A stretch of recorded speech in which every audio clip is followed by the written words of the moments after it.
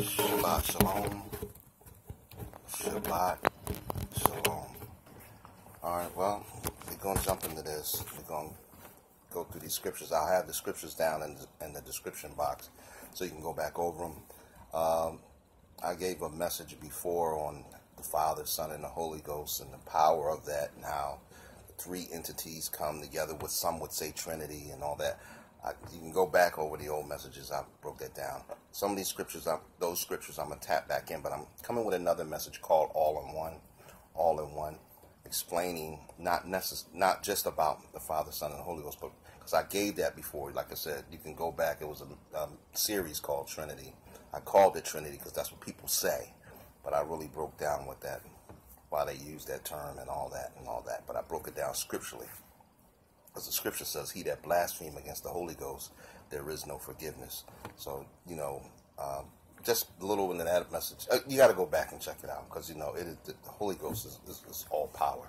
And you see us in praising and running. But what happens is some people imitate the Spirit. So unbelievers see people acting phony, then they don't believe altogether, which is bad. But that's not the message. Go back on that old series and you'll really get a lot out of it. But today I'm talking about all in one. I'm going to jump through some scriptures. So I'm going to get in John. I'm also getting 1 John. So there's a difference in John and 1 John, 2 John, 3 John are towards the back of the Bible. But without being much longer, I want to get through it, and I want to talk about all in one, and I want to talk about how even when Christ was bringing out a message that after a while, not the 12 disciples, but but it was another group, because it was more that was becoming into the discipleship, and they just said, you know what, I don't want to be down no more, and it's deep. And so really I'm talking today about how the Most High is all in one, but you must come to that one through the Son. And if you don't know him, it's best to repent of your sins. It's very easy. Some people say, I don't know how to pray. It's just like, you're just conversing with all honor and respect to the Most High.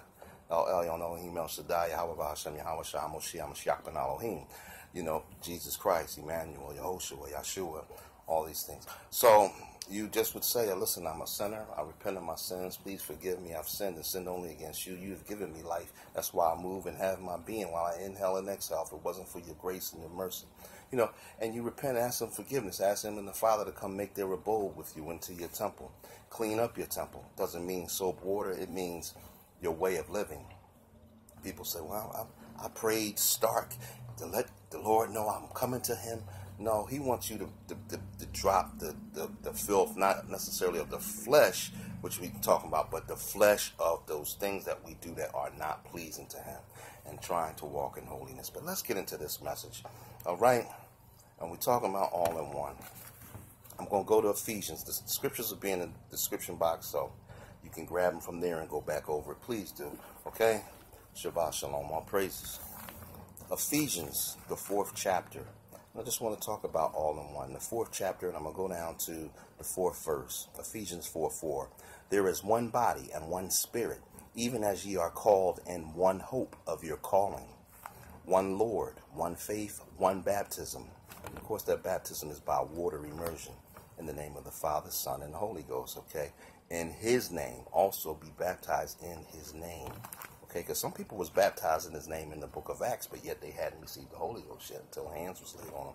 And I told you about how we got to tarry for it. It's nothing to play with. It's nothing you just start acting like you got made up some tongues and you're going, And that's the problem. Some people do entertainment, and it hinders the unbelievers from coming to the knowledge of the truth. One God and Father of all, who is above all and through all and in you all. Okay? All in one. But he can't be flowing in the temple if you put your temple with a harlot, or you went to this other doctrines of unbelief and you serving false gods and idols and deities and all that stuff. Okay? So we're going to explain that a little bit more. I'm going to go to 1 John, not John, the Gospel of John, but 1 John. And I'm going to go to the 5th chapter, and I'm going to get 1 John chapter 5. I'm going to start at verse 1. Whosoever believeth that Jesus is the Christ is born of God, and everyone that loveth him that begat loveth him also that is begotten of him. What does that mean? Loveth him that the Father that also gave us the Son. Because there is that, like I said, I gave a message on a while back. When people use the Trinity word, I broke A lot of people be saying that, but I really broke down scriptures, what that is, what we really should be talking about, as opposed to just throwing that word around. But we should really be honoring the Father, the Son, and the Holy Ghost, the all-in-one. By this we know that we love the children of God when we love God and keep His commandments. And that's the problem. We need to be keeping His laws, statutes, and commandments. We know, yes, 10 commandments, but there's actually 613 commandments. Okay? But this is the love of God, that we keep His commandments, and His commandments are not grievous. They want us to do right, For whatsoever is born of God overcometh the world. And this is the victory that overcometh the world, even our faith. Who is he that overcometh the world? But he that believeth that Jesus is the Son of God. Right? That believe that Jesus is the Son of God. This is he that came by water and blood, even Jesus Christ, not by water only, but by water and blood. And it is the Spirit that beareth witness, because the Spirit is truth. See that? That's why you got to have the Spirit. Because the Spirit will lead and guide you in all truth. And ye shall know the truth, and the truth shall set you free, and He is the way, the truth, and the life. See, how these things come together. For there are three. Come on now. We're going to go all in one with this. For there are, in 1 John 5, verse 7. For there are three that bear record in heaven, the Father, the Word, and the Holy Ghost. And these three are one. That's your all in one. See? And then we know that verse that says, in the beginning was the Word, and the Word was God, and the Word became flesh and dwelt amongst men, and all of that stuff. So that's the all-in-one. And because sometimes people say, what is the Trinity? Because people be using that word Trinity instead of really coming scripturally. They be meaning well to explain it. But anyway, I gave a message on all that, a series of that a while ago. But get with this right now. This is real. This is good. And there are three that bear witness. Because a lot of times people don't know. Even some people just really like, well, never knew what that meant. How can they all be one and all that stuff? I went through that. I'm just breaking it down. So there are three that bear witness in earth, the Spirit and the water and the blood. And these three agree in one. I'm reading out the Bible. And these three agree in one. See, this all in one. If we receive the witness of men, the witness of God is greater. For this is the witness of God, which He hath testified of His Son. Father, Son, Holy Ghost. He that believeth on the Son of God hath the witness in himself. He that believeth not God hath made him a liar, because he believeth not the record that God gave us His Son, which is the Word. And I wrote, just rewind, Father, Word, and Holy Ghost. And this is the record that God have given us, to eternal life. And this life is in His Son. Way, the truth, the life. See how it all adds up? A lot of times your pastors don't break these things down. He that hath the Son hath life, and he that hath not the Son of God hath not life. See that? So these people are following false prophets and don't even know it. These, they following people that they used to be this doctrine. Now they saying these doctrines all in one. When we started out in Ephesians, one Lord, one faith, one baptism. You see how it all connects.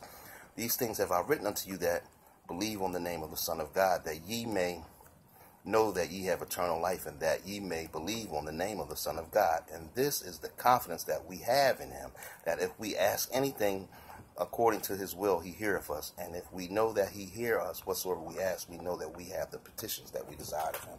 See how powerful that is? Now I'm going to go to John. You can rewind that and get all of that, how it played out, as well as the scriptures. Now I'm going to go to John, the 6th chapter. I'm going to go all the way back to the front of the New Testament, John 6th chapter. And I really want to get through this. Just flow through this as fast as I can. John 6, let's go to verse 29. John 6 and 29. Jesus answered and said unto them, this is the work of God, that ye believe on Him whom He hath sent. See, how this is all connected. They said therefore unto Him, what sign showest thou then, that we may see and believe thee? What doest thou work? Our fathers did eat manna in the desert, as it is written, He gave them bread from heaven to eat. And the manna fell in the Old Testament for the people to eat. Then Jesus said unto them, verily, verily, I say unto you, Moses gave you not that bread from heaven, but my Father giveth you the true bread from heaven. He's talking about Himself now. For the bread of God is He which cometh down from heaven, and giveth life unto the world. Then said they unto Him, Lord, evermore give us this bread. And Jesus said unto them, I am the bread of life. He that cometh to me shall never hunger, and he that believeth on me shall never thirst. But I said unto you that ye also have seen me, and believe not.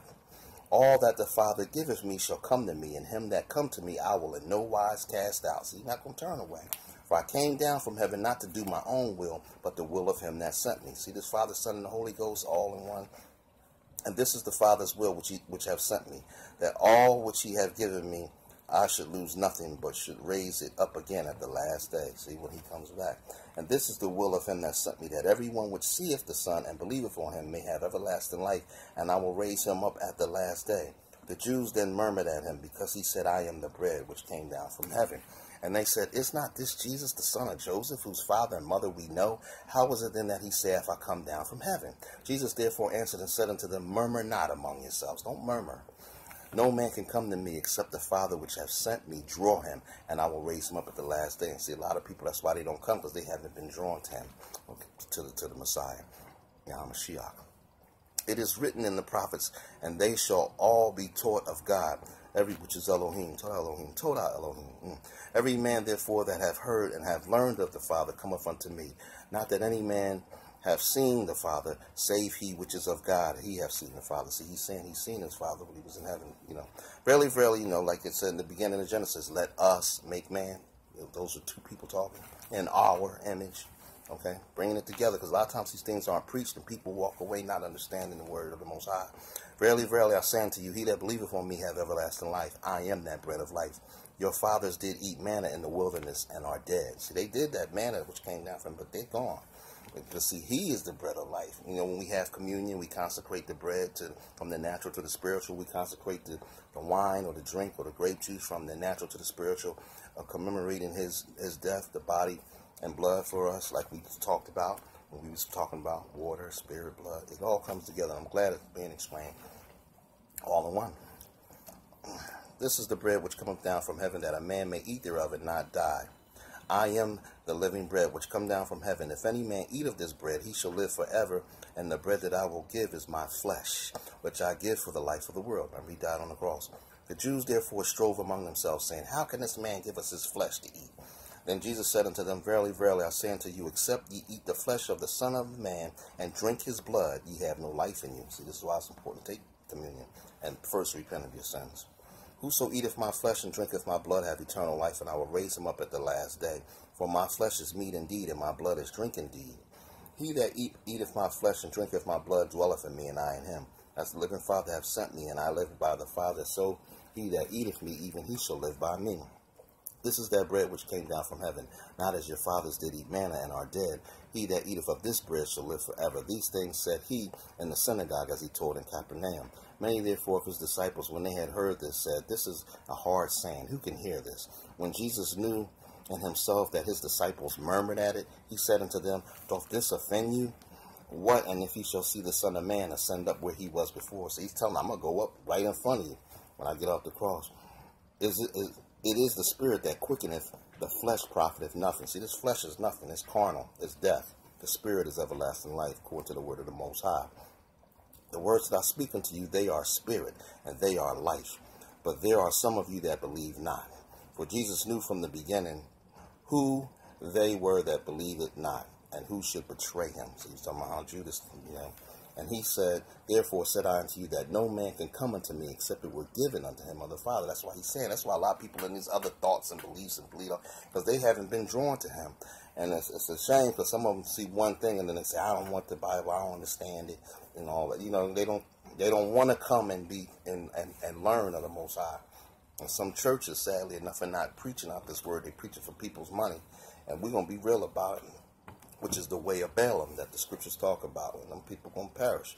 When you just said, yes, the church has bills and things like that. But I'm talking when people are just robbing people. Not how Paul robbed to build the church. We talking the whole, y'all know what I'm talking about. You know what I mean? From that time, many of his disciples went back and walked no more with him. See how they just said, you know what, it's a hard saying, I don't want to be down. And you got to keep going forward when they walk away. Then said Jesus unto the 12, Will you go also? Then Simon Peter answered, Lord, to whom shall we go? Thou hast the words of eternal life, and we believe and are sure that thou art the Christ, the Son of the living God. Jesus answered them, Have not I chosen you 12, and one is a devil? He spake that of Judas Iscariot. Judas went and hung his supple self, and then they cast lots and had another disciple. All right, those are the 12 disciples and the 12 children of Israel, which make the 24 elders in Revelations. And we talked about all in one. Shalom.